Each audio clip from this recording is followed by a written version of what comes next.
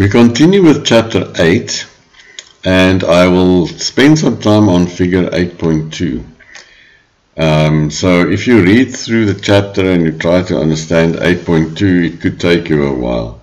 So let's start by just understanding what's going on. So look at the axis. So they have pre-transfer income, so there's straight lines and two graphs with the same axis. So let's just try and understand the basics here. Pre-transfer incomes, post-transfer income. So we have primary income and then secondary income.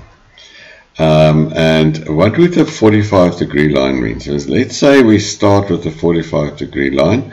What they've done is they have Y minimum on the left and Y maximum on the right. So the idea is to order all citizens of the country on the horizontal axis as well as the vertical, so that they line them up from lowest income, from zero income to very high income.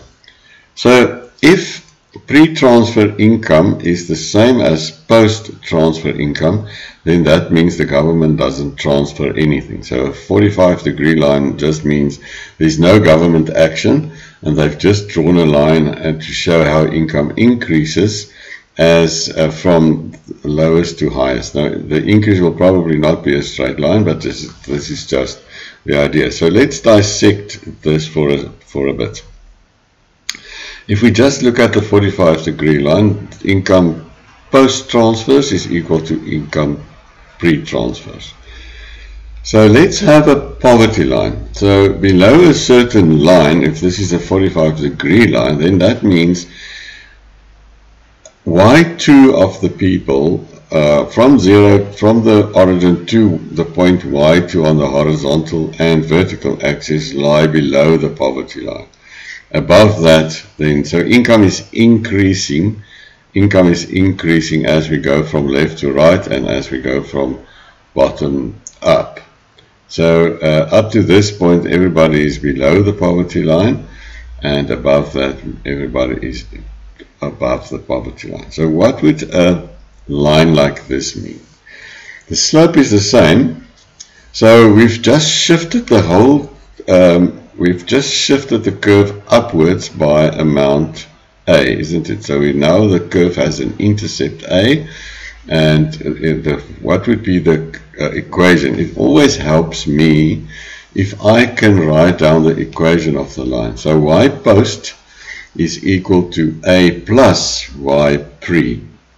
If the original line was Y post equals Y pre, now it's Y post is A plus something. So that means a universal transfer to all persons. Universal means everybody gets it. So you need to understand and remember the difference between a universal transfer and a targeted transfer.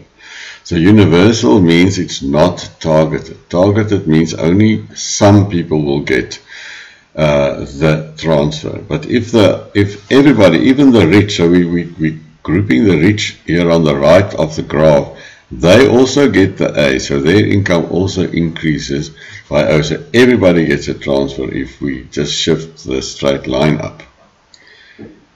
Okay, so this means non-targeted transfers of A, that's the amount, to everyone. It decreases the number of people in poverty from Y2 to Y1. So the universal transfer is effective to move this group of people Y1 to Y2 out of poverty. So now only Y1 is below poverty. So we used to have all of those people below the poverty line. Now we only have a smaller number of people below the poverty line.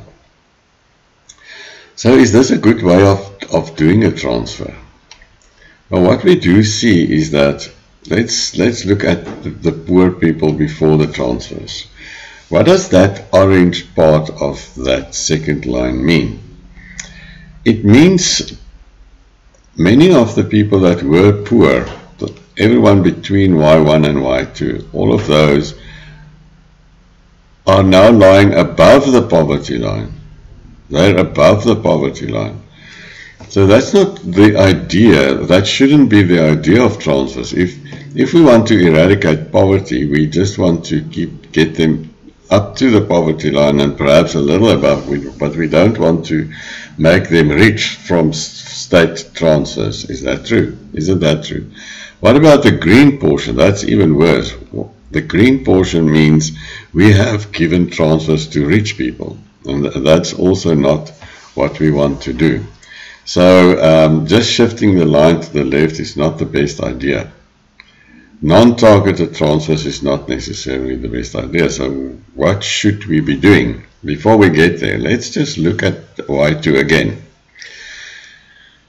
What does that blue triangle mean? Well, the blue triangle is the total income of everybody up to Y2. So the straight line shows the income per person, but if we add all of the persons up to Y2's income together, then we show it in an area underneath the curve. The area underneath the curve is also always the total amount, the total value of whatever the variable is on the line. So the variable is income, and the blue is the total income. What we would like to have those Y2 to receive is that's what we want them to receive. If all of the poor people receive at least up to the poverty line, if everybody could have 450 rands or whatever the line is, that's the ideal. So what is the difference? That blue triangle is the difference, and we call that the poverty gap. That triangle is called the poverty gap. So that's very important. You need to know that, poverty gap.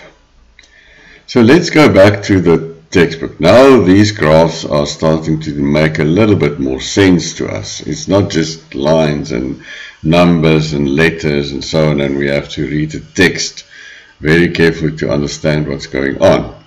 So on the left, the poverty gap to start with is that triangle, and then if we would give a non-targeted universal transfer of value C in this case, the poverty gap would certainly decrease. So on the right, they want to try and rectify some of the mistakes that we're making. So now we have a targeting idea. It's not a universal transfer, but we're targeting only the Y2. We only want to give to the first Y2 individuals, namely the poor.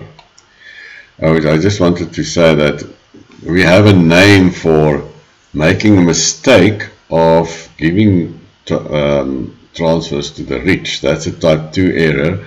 We're including, if we include too many people in the redistribution scheme, or if we include the wrong people into the distribution scheme, then we make a type 2 error of inclusion.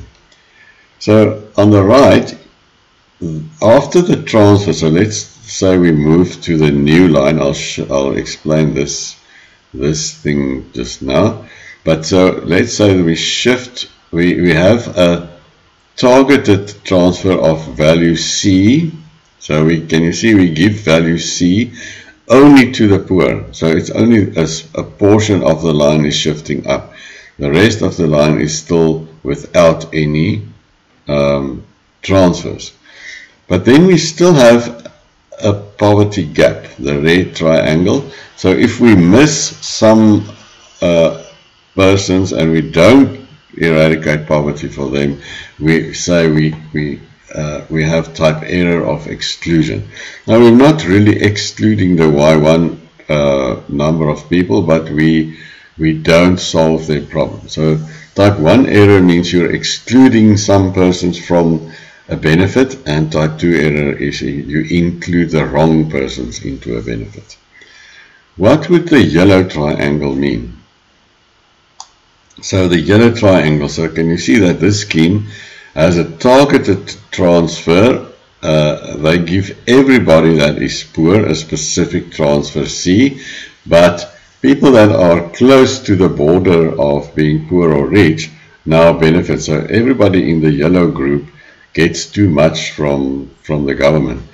So if we could give some of that yellow area value to the red triangle, then we could solve the problem and have some money spared over.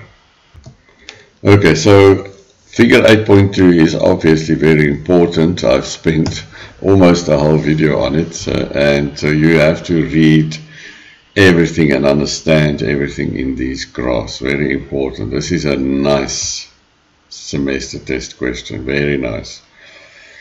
Okay, read through the costs of targeting. Obviously, there must be administrative costs. How do you determine whether someone is poor or rich? They have to prove it.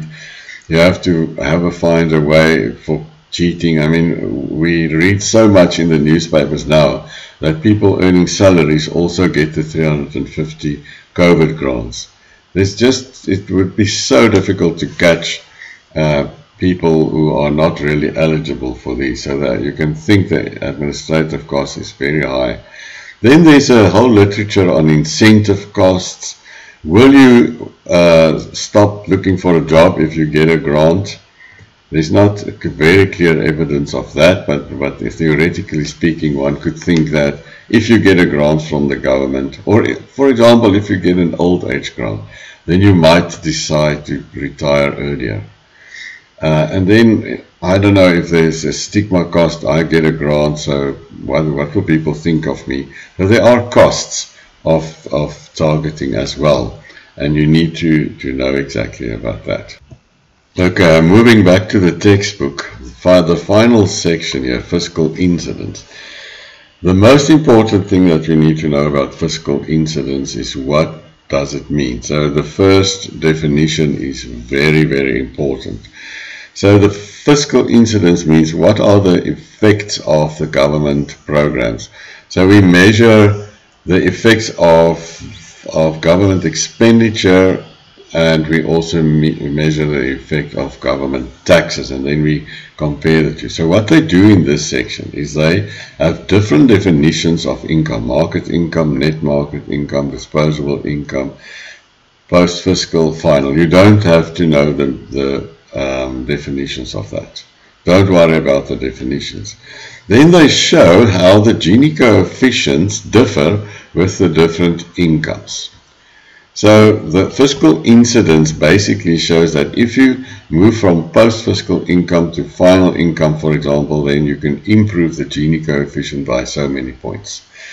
Now just notice that this table is all screwed up. I don't know if that's a bad word or not, but Namibia and South Africa is interchanged. This should be South Africa, and that should be Namibia. Here we should also have South Africa and Namibia, so the table is awkward.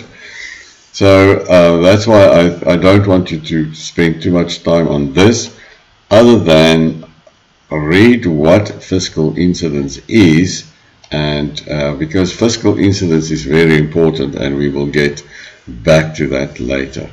And this then concludes the second video, and it is also the only 2 videos on chapter 8.